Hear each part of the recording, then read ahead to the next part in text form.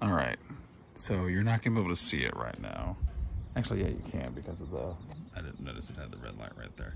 That's one of the two towers that are standing within 30 feet of each other over there. That's gonna be T-Mobile N41. Also, what's up guys, it's Polar. Gonna make another YouTube tech video. This is a iPhone 13 Pro Max on T-Mobile. We are on ultra capacity. And as you can tell, it's definitely ultra capacity. It's not the fastest N41 I have ever seen, but me personally seen it in person, yeah, this is rock solid. This is a lot faster than even the millimeter wave I found in Atlanta on the S21 Ultra.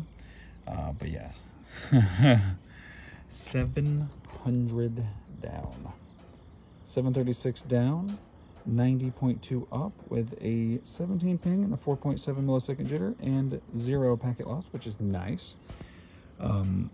Honestly, I'm blown away. This is not the fastest upload speed I have seen. I was about, let's see if I can get it in focus. I was right about there when I was hitting, oh, I don't know,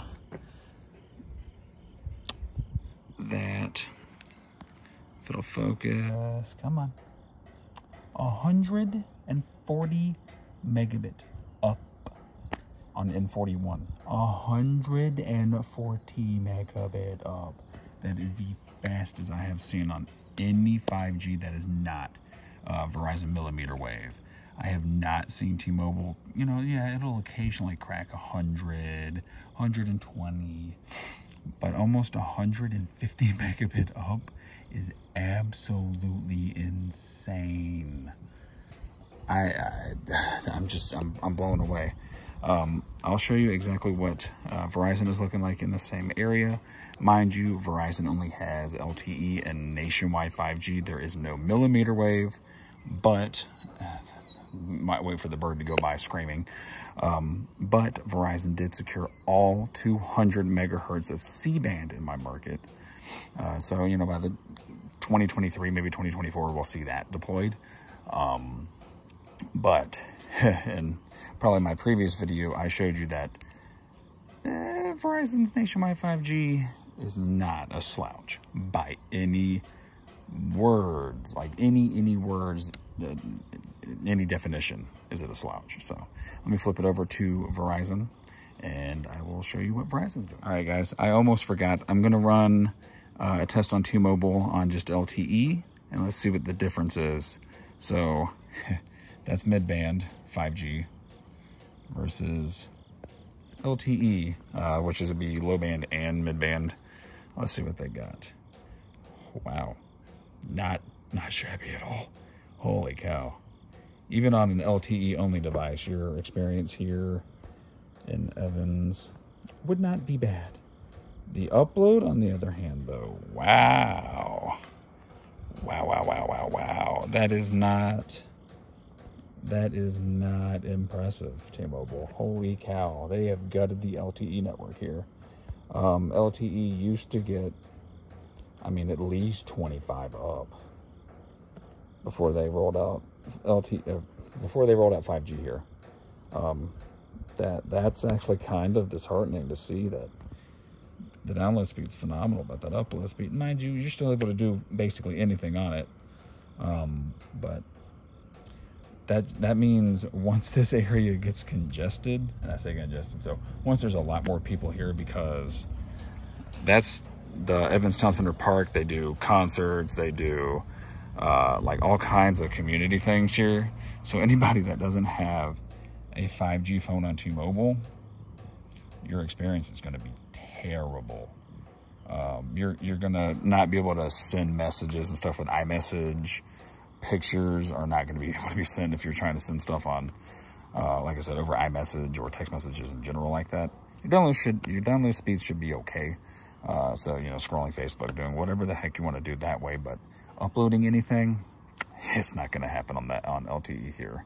So that's actually crazy to see. I wonder how Verizon does. So let's flip it over to my Verizon phone. All right, guys, here is my iPhone 13 Pro Max on Verizon. I have Do More Unlimited. My T-Mobile phone, which is what I'm recording on right now, is on Magenta Max. I'm not sure if I stated that earlier in the video, but I know I have in a lot of my previous videos of me testing the networks and stuff like that. So here is Verizon on mid-band, or not mid-band, excuse me, low band. It's not a slouch by any definition of the word. You know what I mean? It's not slow, but it does not have the capacity that T-Mobile has in this area. What I am more so impressed about is the upload speed on low band on Verizon in my market is absolutely just cranked to the max, like absolutely cranked. I'm gonna run another test and then I'll show you why I say on low band the upload speed is good. Not saying the upload speed on LTE is going to be bad, but relatively compared to nationwide 5G, it's a no comparison. 5G is just that much more impressive.